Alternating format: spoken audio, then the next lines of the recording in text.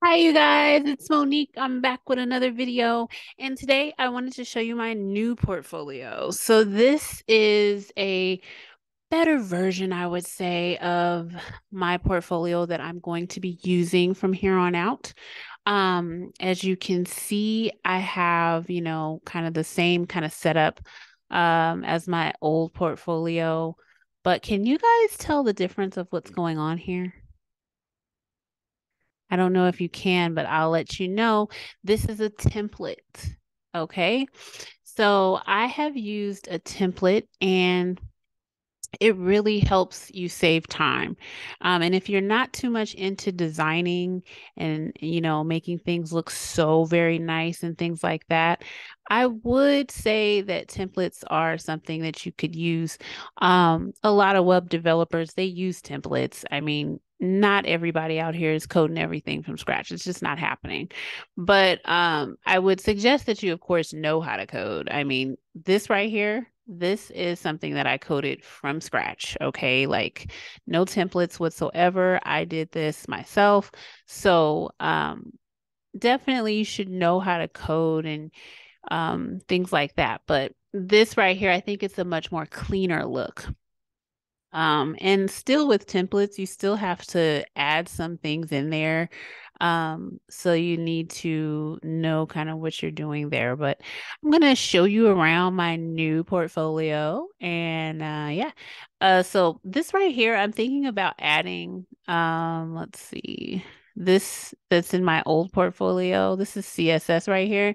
I wanted to probably add it right here or something. And then I might change the colors up a little bit because I like pink and gray. I think they're really girly. I think they really go good together.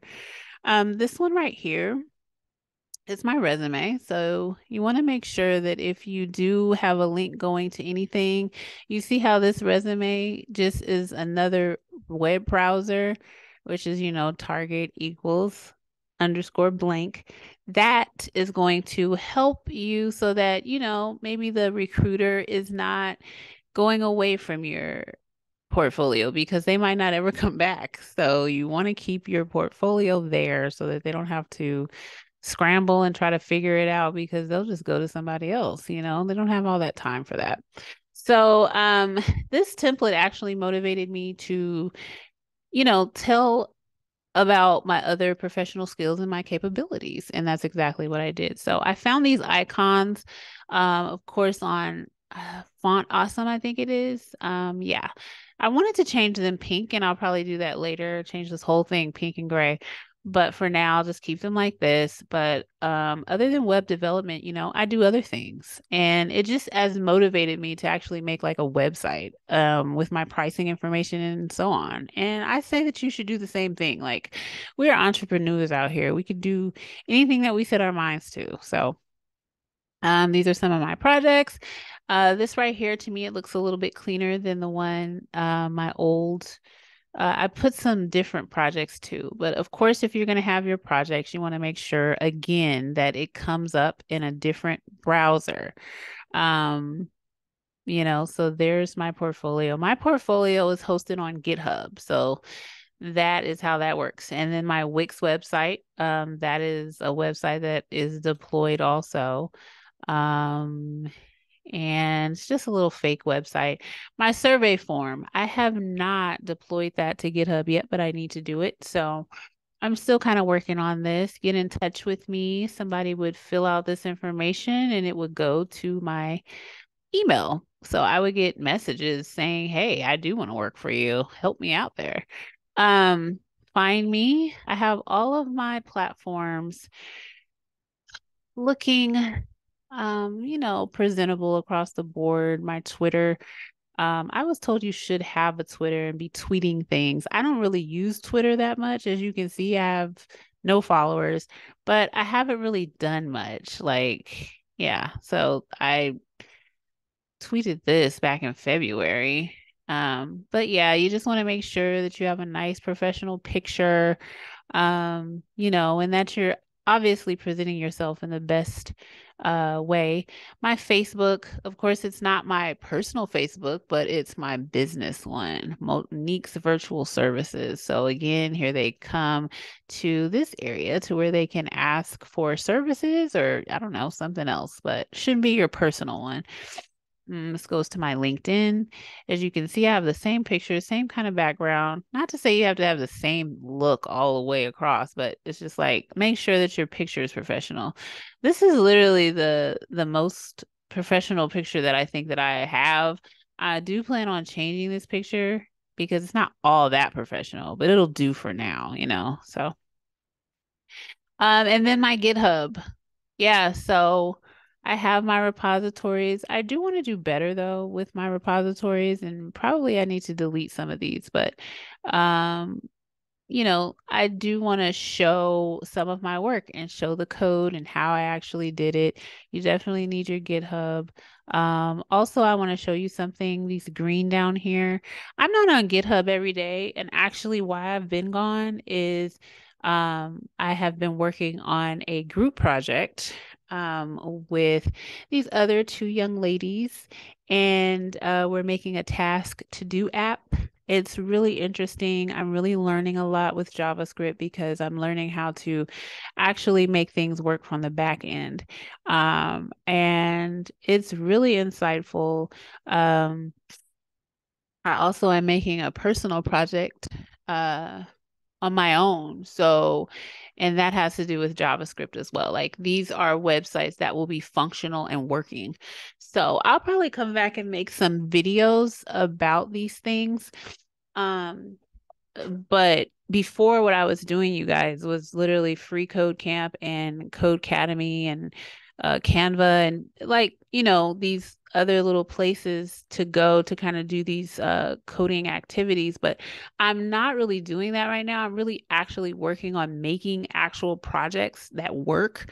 So I really would say to go and make something because that is really how you learn. Like I'm really learning a lot doing this and how things are connected and how they work. So, be patient with yourself, but definitely if you can get out of just doing like, you know, yeah, you solve this problem, go into your Visual Studio Code and you actually make something yourself and then you know, you see if it works and all of those good things. Oh, but what I wanted to say was I wanted to mention Code Wars. So Code Wars is a website that you would go to and you can push your code to GitHub every single day with a code war that you did. So let's just say that you finished there are problems that you would solve. They're asking you questions. So if a recruiter or something goes to your GitHub and they see, you know, wow, she's on GitHub all the time pushing code, it looks good, you know. I don't have that many green spots, but that doesn't mean that I'm not coding. Like literally, I mean, if you have something to push to GitHub, you would. And I mean, those times are few and far in between as far as me. I'm kind of in school doing other things. So even this project, we only push our code when we have something that we changed to the repository. But it's a good idea to go on Code Wars. Now, I wanted to show you actually where I got this template. I went to HTML5UP. This is a good website. I got this basically from Leon Noel.